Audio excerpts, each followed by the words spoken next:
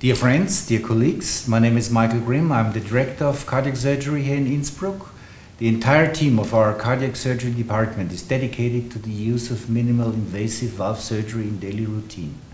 The intensive initial phase of exploring the potential of mini-invasive surgery was followed by an even more intensive phase of implementing and expanding this technology into the entire team.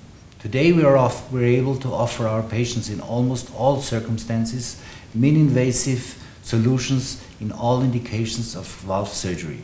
We feel that this definitely makes our young colleagues and cardiac surgery in general fit for an upcoming, even more bright future in the competitive field of modern cardiovascular medicine.